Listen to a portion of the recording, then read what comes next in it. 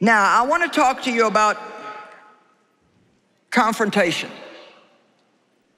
Because one of the things that we need to do if we're going to live bold, courageous lives is be willing to confront the things that we need to confront.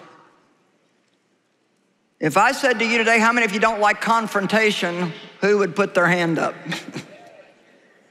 Well, I mean, who really does, you know? I mean, I'm kind of a bulldog, and it might be easier for me than some people, but I don't like it either. I don't like making people mad. I don't like hurting people, and I don't like it when people don't like me. None of us do. And so really, for all intent and purposes, I don't think any of us are in love with confrontation. It seems like people either confront too quickly without even thinking about what they're going to say. How many have that problem? Or we just don't confront at all. And so just a few things I want to remind you of. Always be willing to confront people that are trying to control you or manipulate you. And the world's full of them. All the enemy has to find is somebody that he can work through, because he is a controller and a manipulator. My father was a controller and a manipulator. There's nothing worse than having somebody always trying to run your life for you, where you never have any freedom and you're constantly being told how to act, what to say, what to do. And the longer you let a relationship like that go on, the harder it is to get out of it. And some of you have already got a pretty big problem. And I want to encourage you today that you have to make a change and you have to start confronting things, because Jesus died to make us free. He whom the Son has set free is really, truly, and genuinely free. And the only person that should be controlling us is the Holy Spirit. Now, I'm not talking about being rebellious and not submitting to authority. That's not what I mean.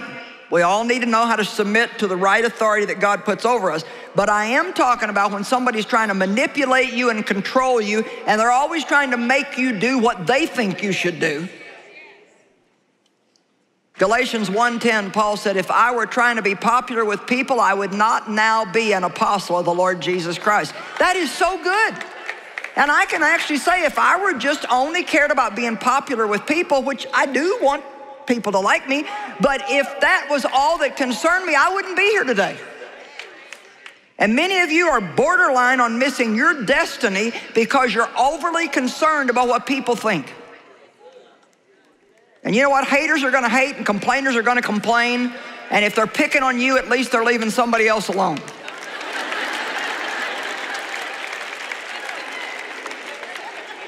Jesus made himself of no reputation.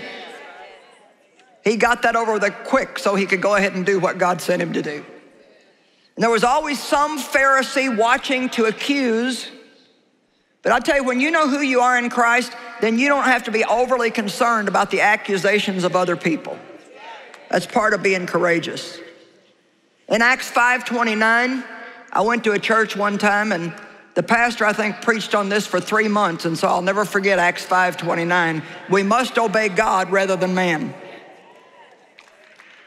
And these apostles were being threatened with jail, and they'd been told not to preach in that name, and if you do, you're going to be beaten and you're going to be put in jail. And here they are out preaching. And when they came to him and said, we told you not to do that, they said, we must obey God rather than man. Come on, that's a good scripture for you to hang on to. We must obey God rather than man. Let me tell you something. If you're left with nobody but God, you still got the best deal.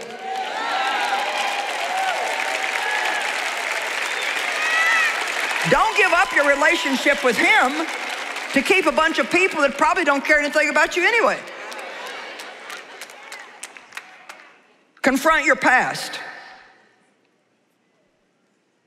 My father sexually abused me, and it was like the big secret in the house. It was like the elephant in the room. It was like everybody knew, but nobody talked.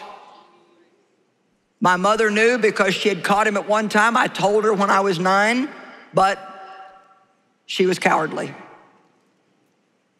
She didn't know how to face the scandal. Nobody talked about something like that many years ago. And of course, he lied to her and she was afraid of him because he was violent. Bottom line is, her fear destroyed her life, really hurt mine, destroyed my brother's life, and actually did not help my father. Sometimes you can help people be free from something if you'll confront them and not just let them keep getting by with it. But the bottom line is, it was just like, we didn't talk about it. Well, I left home when I was 18 thinking that I was gonna get away from the problem, but the problem was I took the problem with me. It was just in my soul.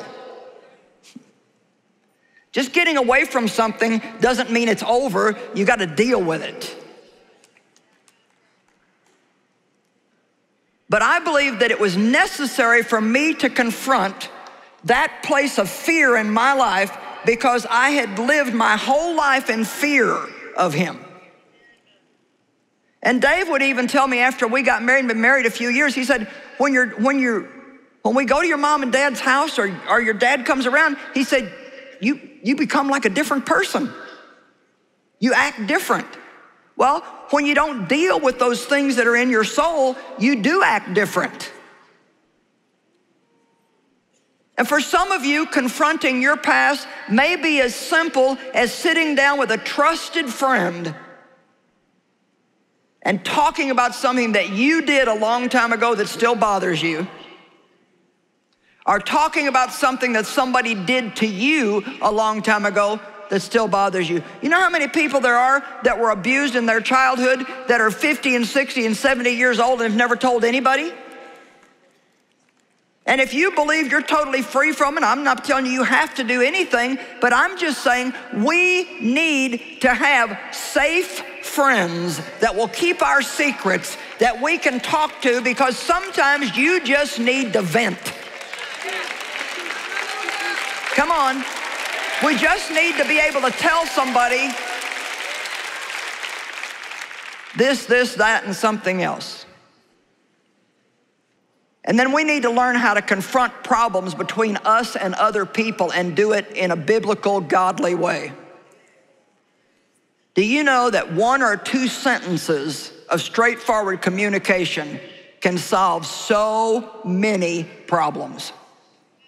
Because a lot of times we're thinking that they're thinking and they're not thinking at all, so we're acting weird toward them because we think they're thinking.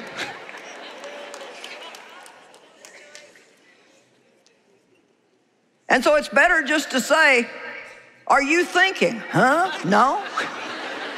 But you know why we don't do that? We don't want anybody to think we're silly. And so don't be afraid to ask. Who cares if they think you're silly? Most of the time, it really has nothing to do with you at all. So many problems are caused because when you have a problem with someone, instead of going to them, you go to a bunch of other people, which then becomes gossip, and it spreads strife. We try to teach people in our office this.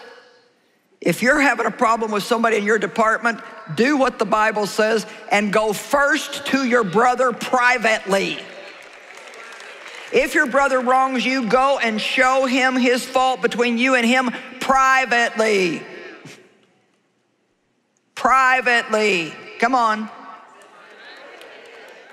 And if he listens, you've won back your brother. And then it goes on to say, if he doesn't listen, then you can take a couple of others with you. The whole point is you're trying to restore him, not ruin his reputation.